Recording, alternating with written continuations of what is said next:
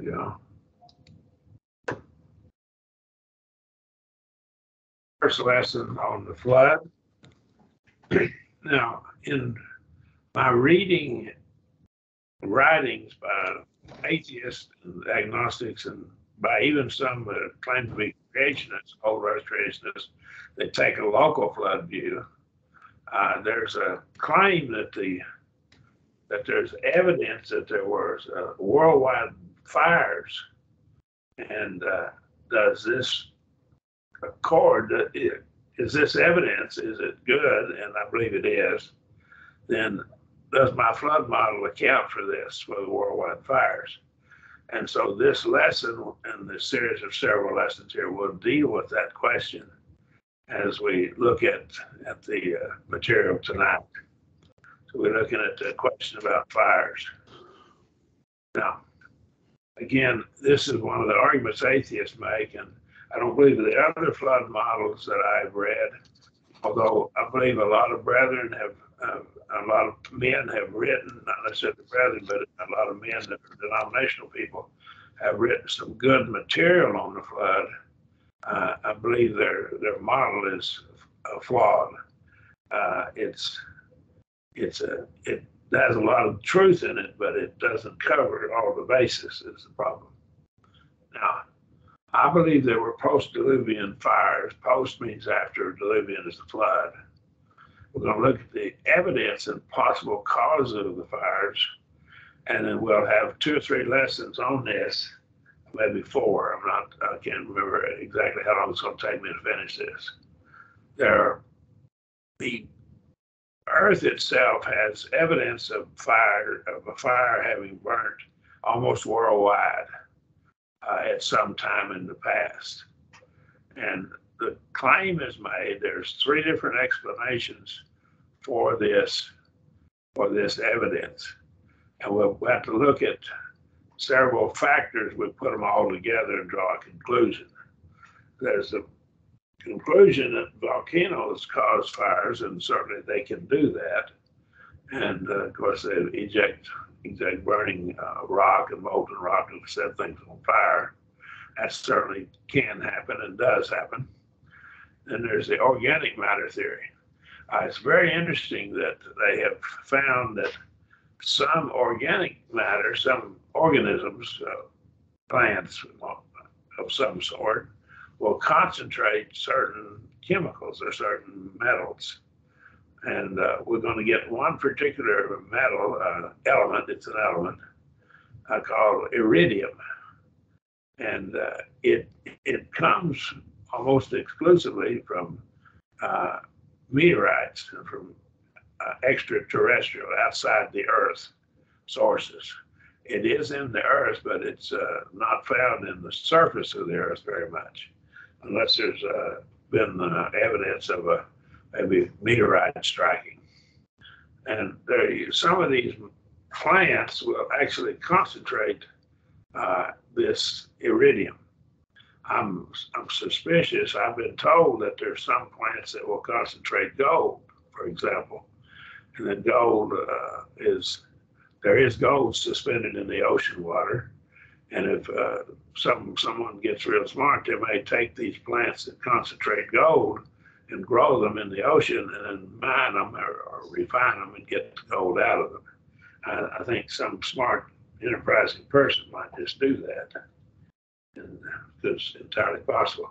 So if you decide and you pull off on that and do it, give me 1/10 of 1% of what you make, if you will. That's a joke. Organic matter material.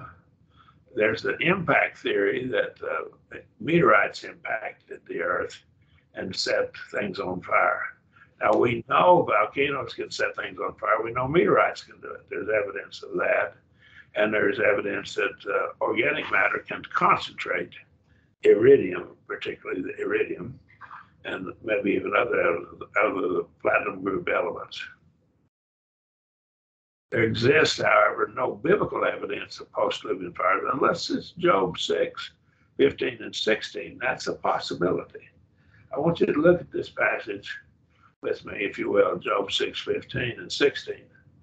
My brethren have dealt deceitfully as a brook, as the Chandler brooks that pass away, which are back by reason of the ice, black by reason of the ice, and wherein the snow hideth itself.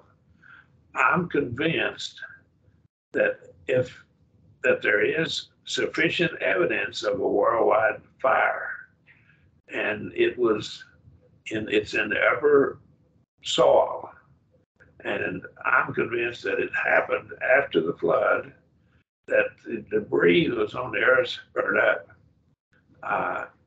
In my model, there was cosmic ice rained down at the polar region, particularly in perhaps other places, and there was a ice sheet across North America and other places. And the ice sheet was very, very cold, being cosmic ice. And so these fires that occurred, they would heat up the earth, burning the wood and the trees and other things. And they would also produce soot, black soot, which would settle on the ice. And ice has an albedo, which is a reflection ratio that would reflect almost all the light. Whenever the northern plains of the United States get snowpack on them, it gets cold because the sunlight gets reflected back out into space by the white snow. But if the snow had black soot on it, it would absorb heat. A black object absorbs a lot of heat. And so that's maybe what he's talking about here, which, as we see here, which are black by reason of the ice. So the ice is black. That's what he's telling me. And this will fit my model. And of course, Job is a post-Diluvian flood book. He lived 200 years or maybe longer. So he's probably a contemporary of Abraham, maybe even before Abraham. So it's possible that some of this snow, this ice here was covered with black soot, which would help it to melt it. The sunlight would not reflect back into space. It's called albedo, and it would not reflect back, and it would heat up the earth more quickly. Any questions or comments there? This passage of Job, I'm certainly not certain as to whether it's actually talking about the ice being black. It calls it black. If these fires occurred, the primary geologic evidence is from the sediments. And where do we find this evidence? And it's all in the upper sediments. I contend that the fires probably occurred during the time that the floodwaters had ceased to cover the earth. And we'll look at this. Before the flood, the trees grew quite large, and there was lush environment of plants, and this organic matter would have covered the earth. Large amounts of it would have floated around and been on top of the ground. And it would take time for these plants to break down. And we needed, and with all of the cosmic ice, the earth was extremely cold. And so what this would do, then it would warm it up more quickly. A few months of burning fires would, producing a black coal, black soot to cover the ice and snow, would indeed speed up the heating up of the earth itself. The organic matter then would have been consumed. Any debris of dead animals lying around that cause disease to spread would be burned up as well. They would be consumed by this as well. dead animals of all sorts would have been burned as well with wood. So it would have transformed the earth to the post-Diluvian environment that we see today, more like what we see today. So I believe the earth has been warming up ever since the flood. The clay and the sediment of the KT boundary, now that's a geologist abbreviation for Cretaceous Tertiary boundary, and that's one of the upper boundaries, contains several anomalies. Now that just means it doesn't follow the normal order, an anomaly does. It can be explained by the explanation of my Fox flood model that we set forth in this book. The boundary contains much larger amounts of several elements than is normally found on the surface of the Earth. So there's several elements that are found there that are not found elsewhere in the sediment. You have to explain how it got there and wasn't in the lower sediment. These elements are iridium, particularly, and other elements of the same class of elements. By that, I mean the platinum group elements. We won't get into the chemistry of it. These elements that we see here in this soil, this upper soil, are found in abundance in asteroids, meteorites, and comets. So they're out there in abundance in these objects, asteroids, meteorites, and comets. The presence of iridium was discussed. We discussed that in our second chapter of this treatise. In an earlier lesson we've already discussed iridium earlier in earlier lessons we had. The iridium anomaly is usually explained by atheistic scientists in one of three ways. Let's look at those three ways tonight. We'll look at them in some detail. First, some claim the anomaly was caused by the death of organic matter that concentrated iridium.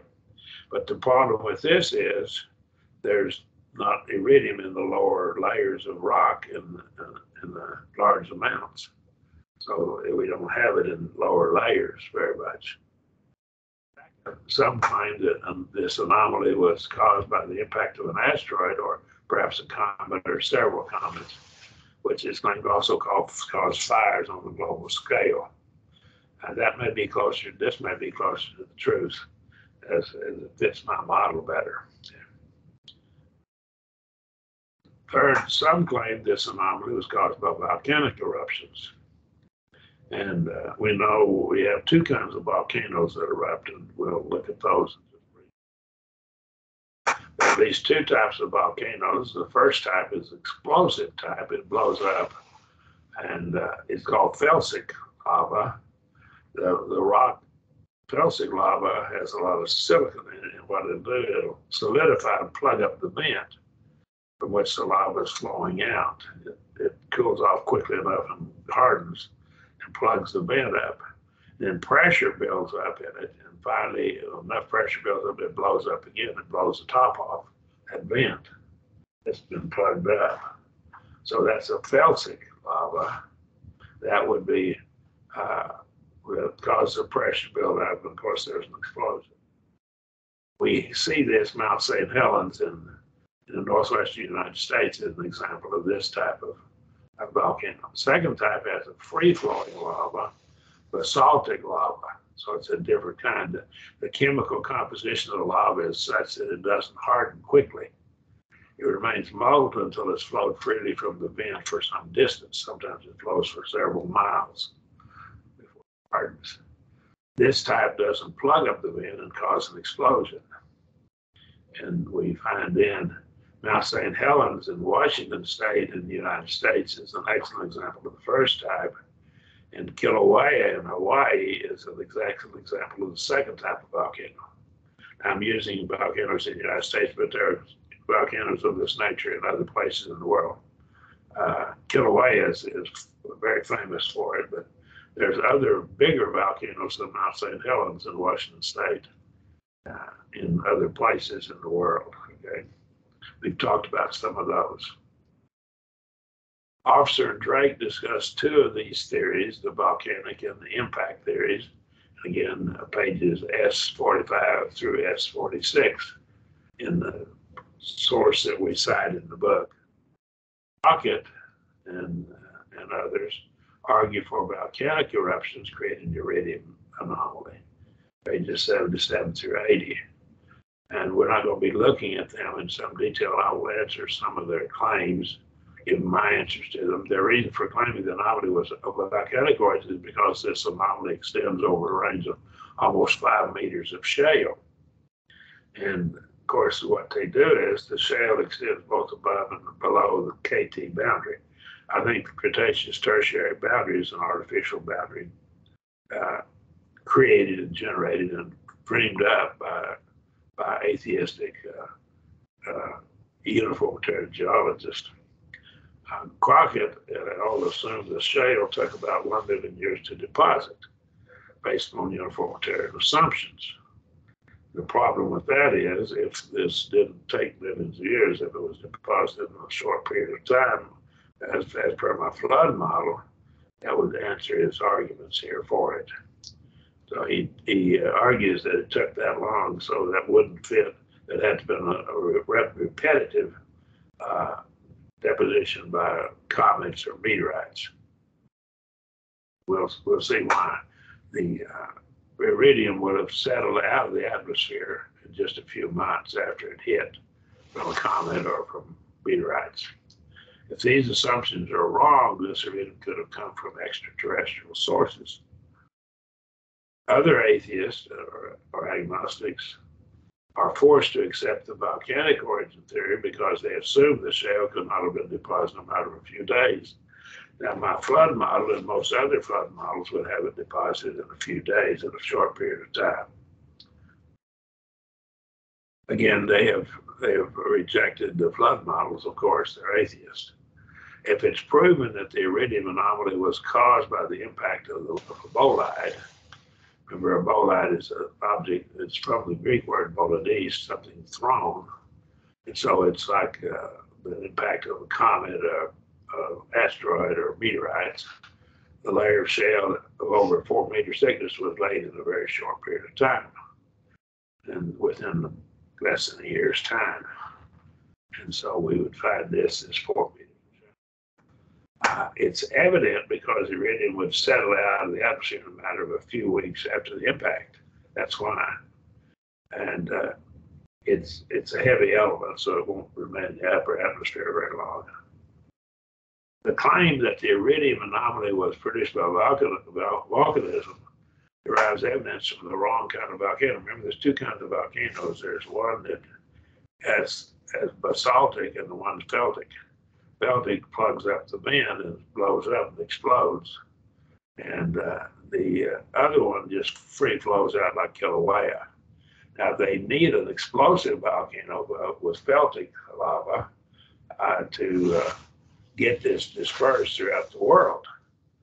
And they don't have that because the only volcanoes where they can find iridium is the basaltic, free flowing, doesn't blow up and explode. Wrong kind of volcano.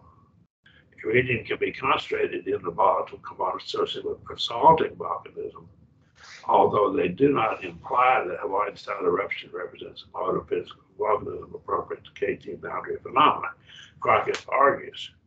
So Crockett admits that the basaltic won't answer it because it's not explosive. It won't blow it and spread it over the earth. The Hawaiian-style eruption in Kilauea puts massive amounts of basaltic lava on the surface of the earth, and it just keeps on free flowing. Sometimes it flows more than others. Actually, the mountain there is the tallest mountain in the world. If you go from the base of the mountain to the top of it, even taller than the tallest mountains in the Himalayas. Why? Because it goes from the ocean floor up to the several thousand feet above sea level. So it's a tall mountain if you go from the base of it. And lava, and it will have iridium in it, but the other ones don't.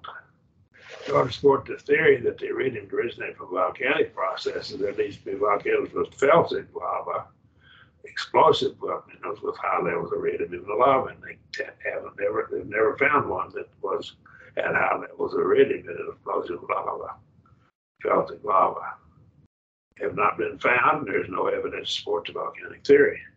Other than the fact that they haven't found it doesn't mean it doesn't exist. It just means they don't have any evidence to support their conclusion. That's all that means. There are several organisms that we can look at the organic matter theory now, concentrated iridium, in which would give a possible explanation for at least some of the iridium anomalies.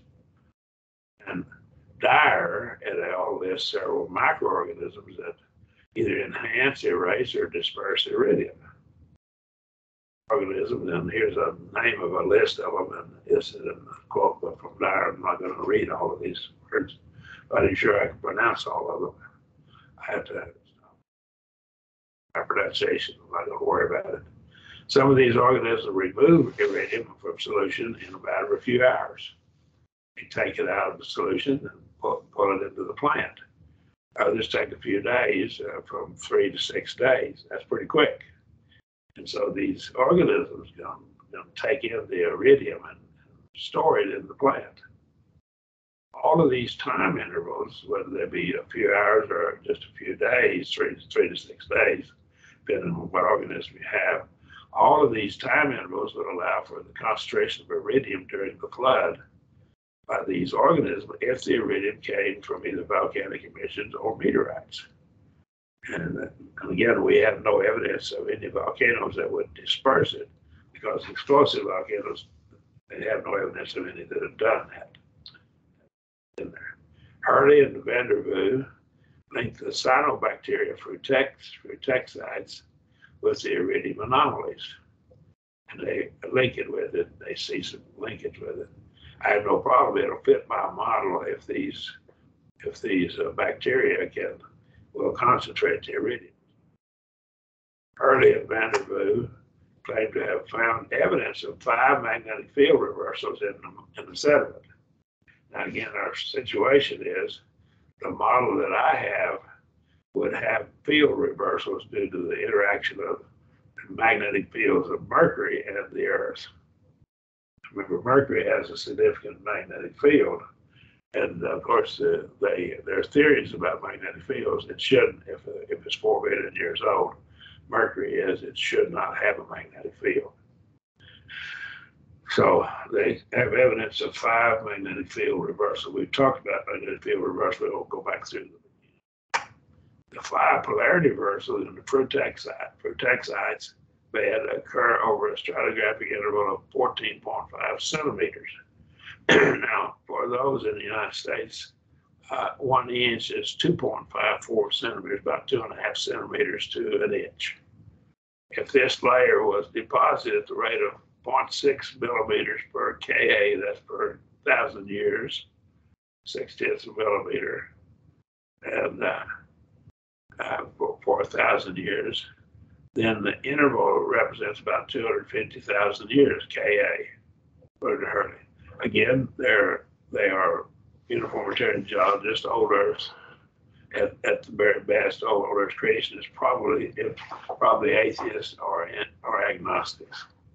The rate of sedimentation is ridiculously small. 0.6 of a millimeter for 1,000 years of sedimentation, that's ridiculous. It just doesn't happen that slowly. This amounts to an average of 0.0236 inches per 1,000 years of sedimentation being deposited.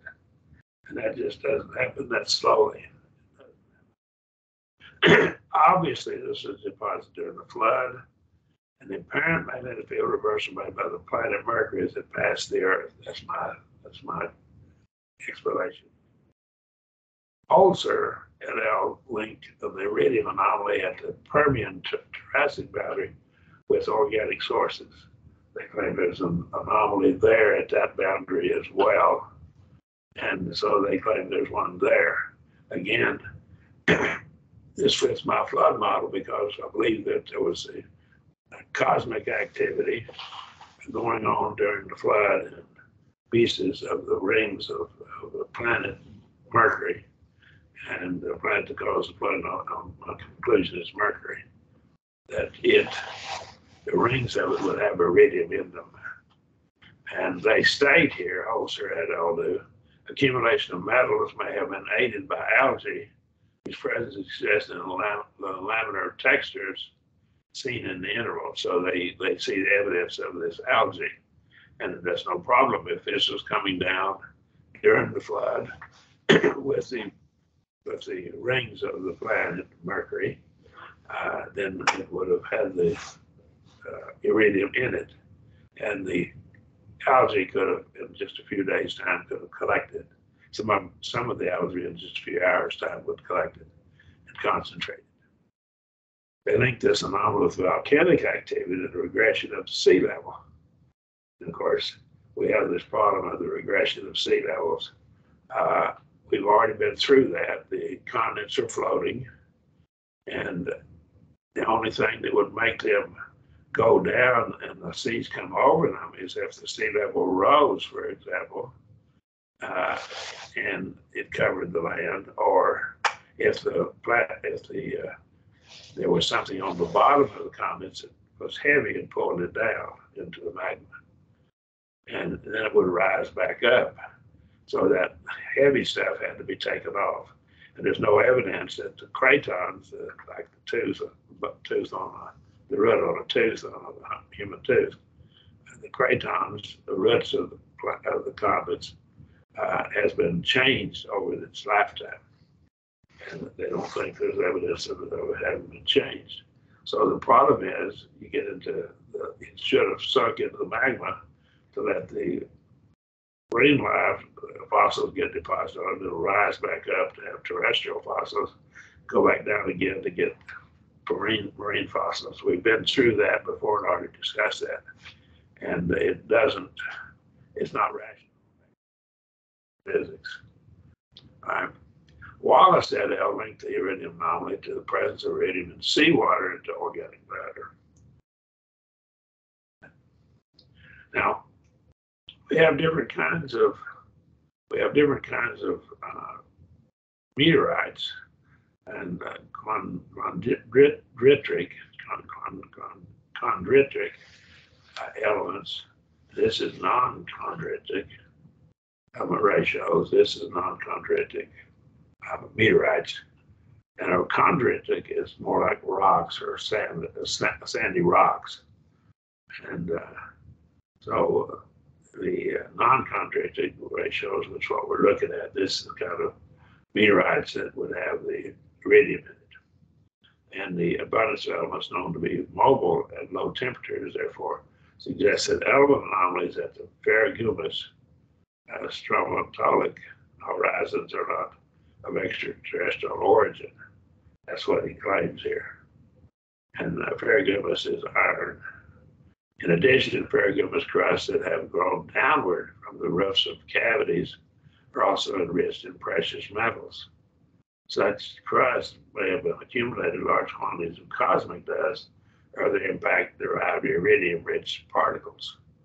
So again, he's saying it's cosmic dust, and this is where it's come from. And this suggests that the platinum metals, because of the iridium in the platinum group elements, it's one of the platinum group elements, have been derived from solution. So he's claiming this platinum came from cosmic dust and it settled in the dust, and then it was collected in the roofs, like in caves, on the roof of the cave. It was pulled in by these plants, and what they stored it and put it into the plant. So we've already seen if these, or at least some of these anomalies, were derived from seawater, it could have easily been deposited during the flood. So they could have been so. These organisms could remove iridium in a matter of hours or even a few days. The deposits would still be extraterrestrial deposited by the ones that have happened during the flood. Certainly that would be plausible. Presence of charcoal now. Sky and Telescope is not considered to be a scholarly journal, but it does have good material in it. They talk about in December 1988, page 605 issue of that Sky and Telescope journal, charcoal and soot in the sediments. Other sources find it as well. It's possible that this soot and charcoal was deposited after the flood by fires resulting from lightning, volcanoes, or other sources that burn the debris left by the flood. And lightning could have set it on fire in various places. Volcanoes could have, and of course, meteorites coming in are very, very hot. They could have set it off too. The other sources might have been meteorites that were fragments of the planetary rings of circling Mercury and were lost to Mercury during the year of the flood. And of course, these meteorites keep coming back to the Earth even today. We get them coming back. they continue to circle the Earth Moon system and impact the Earth and Moon. I think we still see them coming back. Impacts on the Moon of these particles, these meteorites, would cause the small impact craters and supply a layer of dust on the Moon. And of course, what they do is they look at the number of impacts right now, and then they project that backwards for uniformitarian assumptions. And of course, we keep coming back to they project uniformitarianism, but they make uniformitarian assumptions. And again, they're not consistent.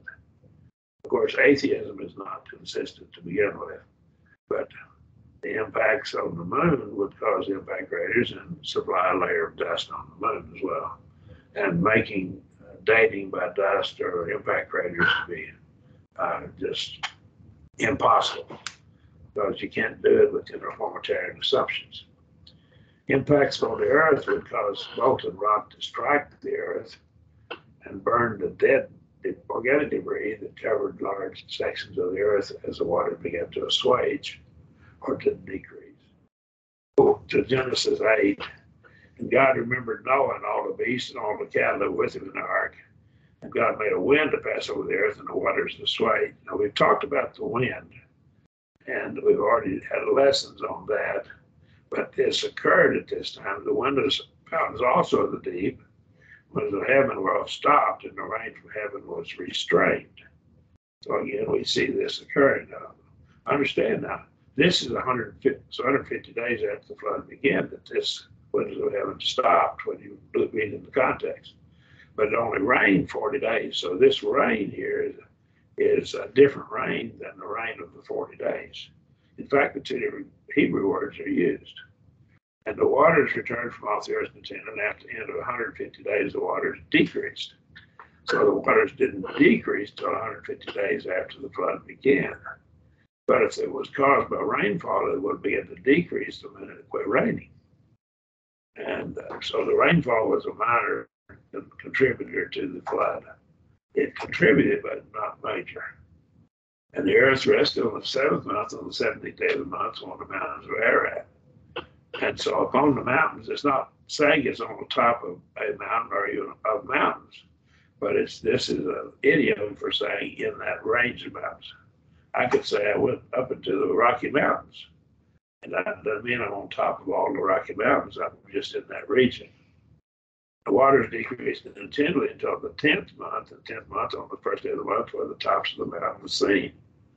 So again, we see this, and it's nearly a year later before it comes out of the ark, over a year before Noah exits the ark. What's going on all this time? The waters are decreasing, and it goes down, the water does, but we see this not decreasing for 150 days. And again, my model has the planet causing the floodwaters to continue for at least 150 days. Then as it goes away, it begins to decrease. Lewis has an extensive list of meteorite impacts that cause fires. So he lists them, and we have a source. Donovan admits that the iridium anomaly on the KT band is probably extraterrestrial. He claims it's probably extraterrestrial, to have some comets or meteorites. At present, Donovan says, however, there's still a very large body of data supporting extraterrestrial. I don't mean we're saying extraterrestrial, we see it's outside the planet Earth, is all we're saying. We're not talking about extraterrestrial beings and all these crazy ideas about people coming from other places in the universe. Support an extraterrestrial influence on the Cretaceous Tertiary mass extinction. So they say there was an extinction of living organisms at that time.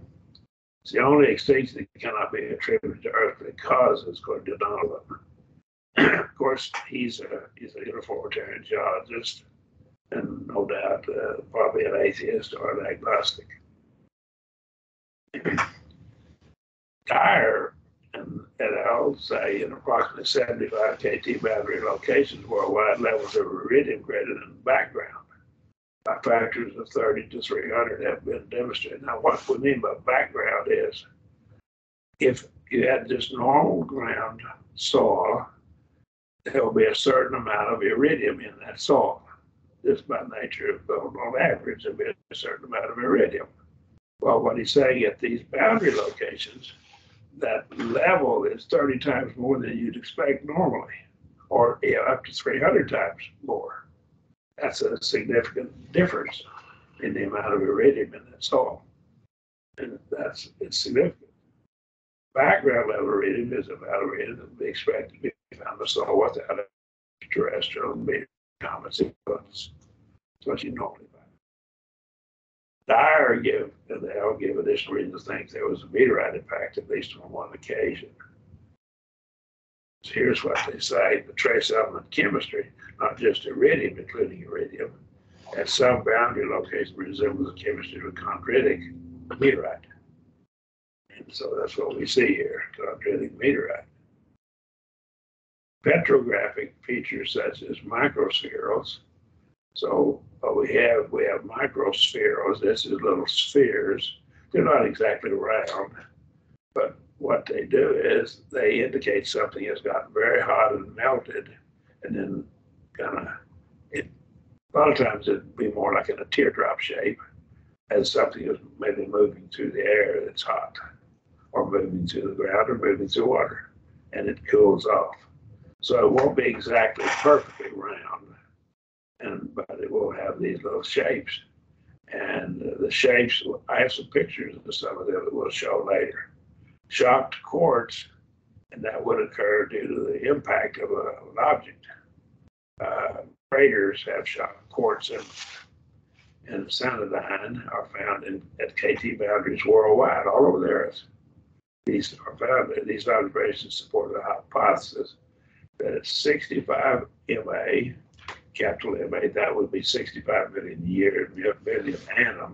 billion years ago, a chondritic meteorite collided with Earth. That's what Dyer claims happened.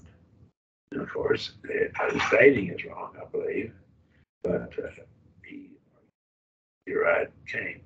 One problem with the impact theory is that living trees don't burn easily. So we got a problem with the living trees that don't burn easily. In order to solve this problem, some of these have theorized that the impact killed trees in a large area, and then the fire spread over these dead trees and killed other trees by air pollution. And that's their explanation for that, because the green trees tend not to burn very well. This theory implies that the iridium should have been in the lower layers of the sediment, with soot and charcoal being the upper layers without any iridium. Why? Because the iridium is so heavy, it should have settled out pretty quickly from the atmosphere if it set to fires and they burned. Walbach et al.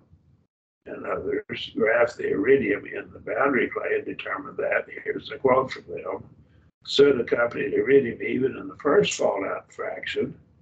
So the soot was there with the iridium at the very beginning and didn't come later, it came with it.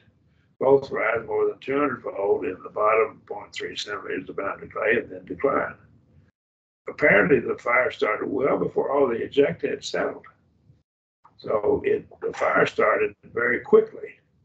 That's the conclusion. So that won't fit their model, but it'll fit my model that we had all this dead wood, trees that had been killed, that had been moved around by the floodwaters, and then they wind up on the dry land. They dry out, and this meteorite material, hot meteorite material, hits them and sets them on fire. Cohen states, unlike soot and smoke, which probably washed out of the lower atmosphere in 6 months, say, if the soot and smoke washed out of the atmosphere in 6 months, it's evident that the bottom 0.3 centimeters of the boundary clay was laid in less than 6 months, because it all had soot and smoke in it. Right? The impact theory requires that the boundary rocks contain shock-generated rocks. Right. Now, these rocks are absent in some of the boundaries which contain iridium, but are present in other boundaries. For instance, the KT boundary has these rocks, but other boundaries don't have it. Now, how would you explain that? If the Earth was covered with water, and the iridium came in, it would settle into the rock, into the water. It wouldn't cause shock-generated rocks to occur because there would be water there, and the water would absorb it and keep it from generating shock-generated rocks. And subsequently, it has been found that greatly enhanced levels of iridium are associated with the plume from present-day eruptions of the Kilauea volcano, and that shocked minerals are associated with volcanic eruptions offshore Drake. So, well, Kilauea has iridium in it, and it has shock-generated minerals associated. But you see, it's a localized volcano. It does over the earth. So that's a problem for them. There's evidence of fires. Here's my summary now. We'll continue this next week. Virtually worldwide at some time, evidence exists, the strongest evidence that these fires were caused by extraterrestrial sources, probably meteorites. This fits the Fox flood model, with this being the remnants of the rings of Mercury and or debris from the impacts of both the moon and the Mercury during the flood. The iridium that doesn't have shocked rocks with it, it was laid and came in and hit the water and settled in the water. And so it didn't create shocked rocks. And the KT boundary was after the flood, and it has the shocked rocks in it. That's my explanation for it. Are there any questions?